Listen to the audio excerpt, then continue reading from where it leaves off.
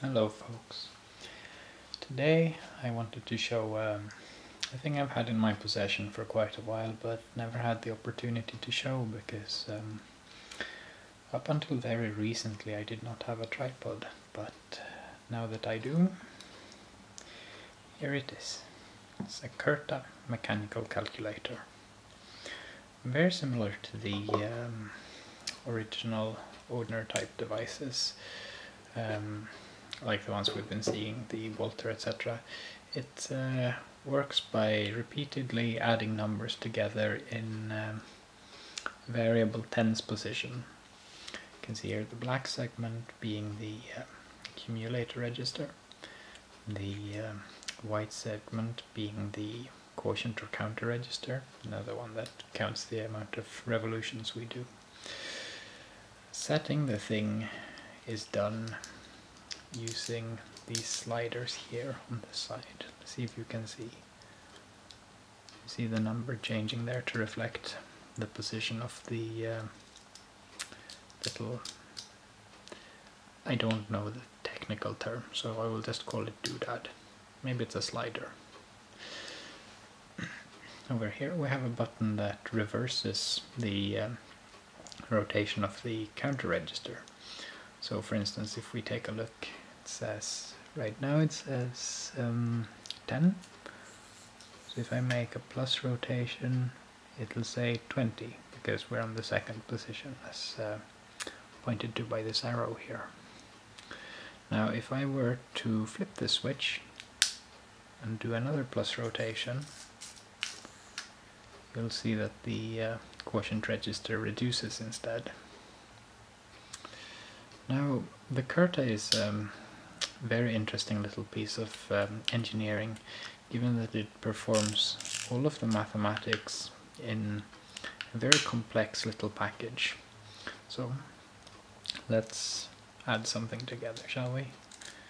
Just something like that. 496. I'll try to make it visible as it happens. And you can see how it adds stuff together. But the really cool part comes when subtracting. What you do is to subtract, so you take the lever, pull it upwards, exposing this thingy here, and turning it into subtraction mode, which is actually adding the tens complement of all the numbers and discarding the final carry. So what we end up with is a movement that looks like this. You can see the sort of the wave traversing as the numbers are getting added together. And you see here we're in an underflow at the moment. Excuse me, it's hard to concentrate while also showing you in a way that's visible. And also I can't see very well because I'm looking at this tiny little screen. Clearing the thing is done because this upper part, the carriage, lifts up and it can rotate and all sorts of fancy things. But what you do is you lift it up, you take this clearing ring here, rotate it around, and you see all zeros. So if we try doing a simple multiplication, say number of days in a number of minutes in a year, let's say. So we know the number of minutes in a day is 1440, based on the amount of times I've been working out that very same problem. So a year has 365 days.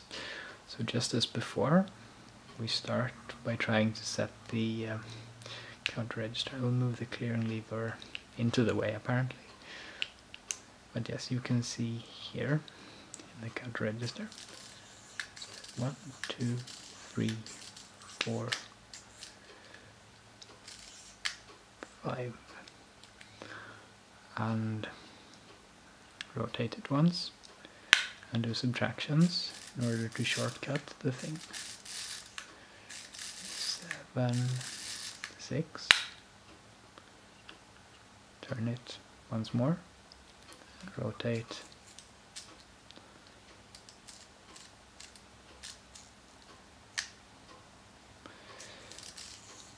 One, 2, 3.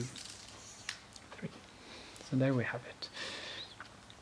We have in this register here 365, and we have here 525,600 minutes in a year.